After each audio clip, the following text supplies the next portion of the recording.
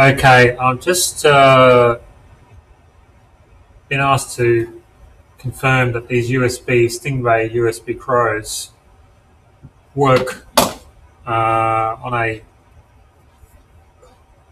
Windows 7 64-bit machine. So I've got my work computer actually is a 64-bit machine, and it's running Windows 7. So this is the folder which contains the software that I send out in all the kits. So I'm just going to start trying to do this now. Just starting with the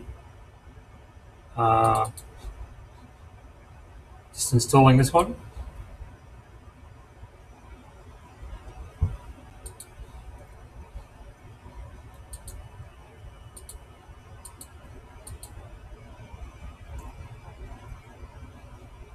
Okay, finish.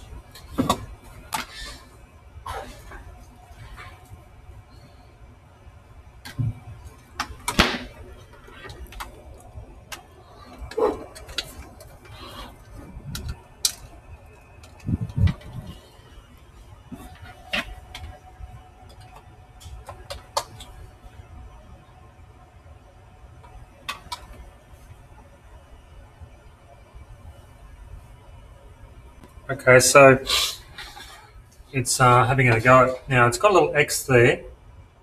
So what we do is we just open up Control Panel,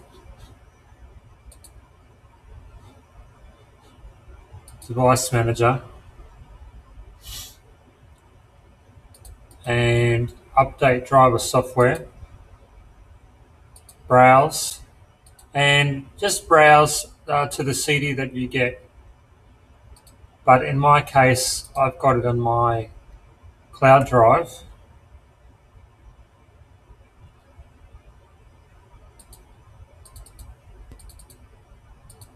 So I just got to find it.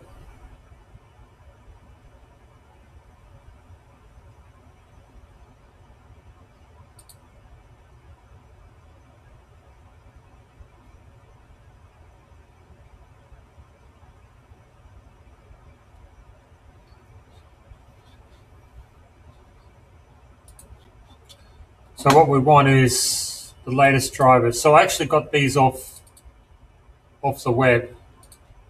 So because I'm having trouble finding it, I'm just going to copy that to my other drive.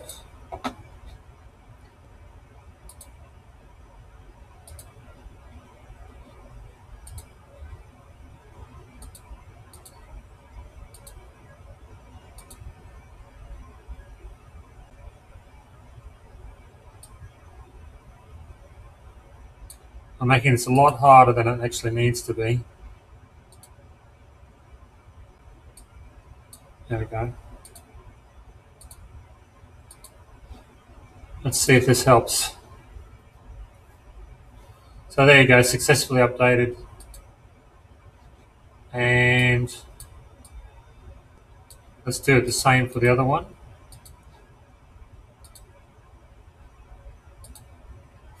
So those drivers I downloaded off the web. I just Googled it, but I put it on the CD anyway.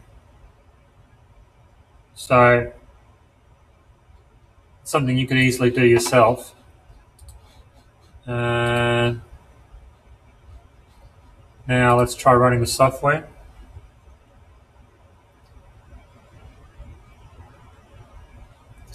And just run. Now, of course, at the moment there's no CRO probe attached, but you can see that it's working now.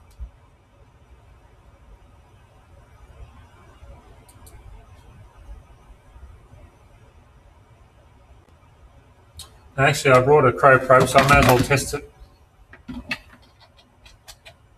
So I should be able to pick up a bit of noise. There you go.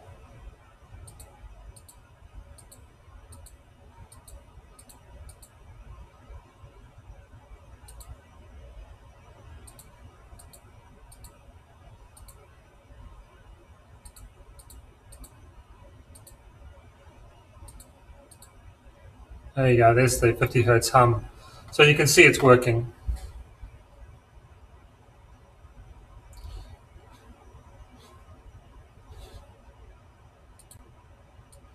Now, just as the last bit, just Google Stingray USB scope driver. So here's the page. Learning how to use Google is a must if you want to be an engineer. Don't rely on other people to find things for you on the internet.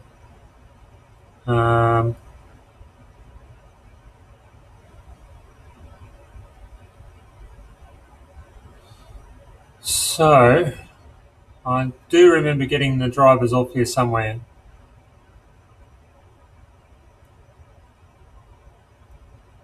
Yeah, easy scope. See downloads. Downloads.